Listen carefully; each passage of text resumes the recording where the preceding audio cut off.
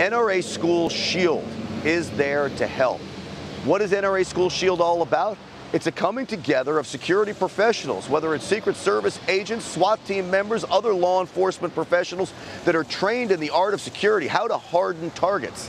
Now we sadly have to say that schools are actually targets. The chance of your child becoming a victim in a school shooting is slim to none. But there still is a chance.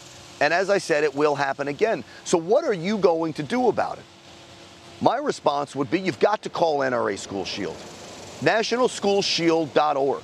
NationalSchoolShield.org, that's the website. If you're a school administrator, go to it. They will come in, do an assessment of where you're going wrong and what you're doing right. They will even go as far as training, whether it's veterans to carry firearms in your school or helping law enforcement or school marshal programs like we have here in Texas. NRA School Shield will help with all of that. It's about ensuring that everyone is safe. What I'm upset about is that we have politicians in this country, specifically from the left, that are playing politics with kids' lives just because it's called NRA School Shield. They want to ignore what School Shield is doing. NRA School Shield, to me, tells you that you can count on it and that it's run by an organization that can be trusted.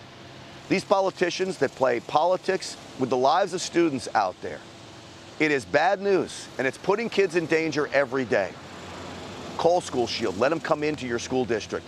Let them tell you what you're doing right, what you're doing wrong. Your kids will be safer for it. Now, the other issue in all of this is how do we get more armed, good people inside our schools? I say it's not just schools. How do we get more armed, good people around us all over the place? We're safer because of it. This includes, when we're talking about education, arming faculty members, teachers, and others that work inside the school, providing they are highly trained, providing they go through intensive background checks, and they volunteer for a program like Grady Judd is doing in Polk County that is intensive. Why wouldn't we allow those who want to stand firm in the gap to protect our students? Why wouldn't we allow them to do that? So do not believe when the mainstream media tells you that teachers do not want that. It is true that some don't, but it's also true that many do. Listen to this teacher that we spoke to in Illinois. Early last year, when we had the fire department and the police station come into one of our faculty meetings, and instead of them telling us from the past years to lock our doors, turn off the lights, get the kids away from the windows, and to be silent, they told us that, you know, if there was a lockdown purpose, that was the right thing to do.